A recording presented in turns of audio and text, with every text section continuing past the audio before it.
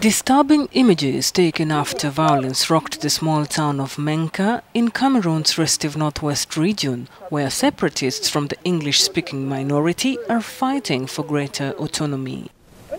The identity of those killed was not immediately clear, with the army describing them as terrorists and villagers saying they were criminals.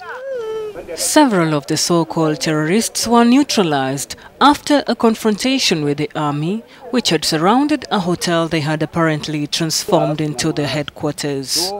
The army landed here and surrounded the house, explains one of the villagers.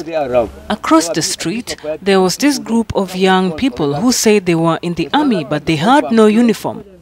These are the young people who confronted them. I wondered what army it was without uniforms. Some had weapons, knives, machetes. When the BIR arrived, they started shooting. The military arrested some and put them in their vehicles. It was during the gunfire that my children and I got affected with the tear gas, but I was able to get them to safety.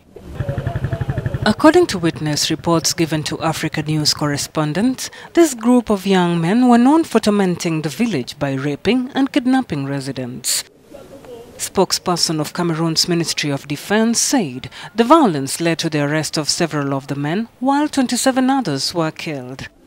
Other sources, however, indicate the death toll could be higher.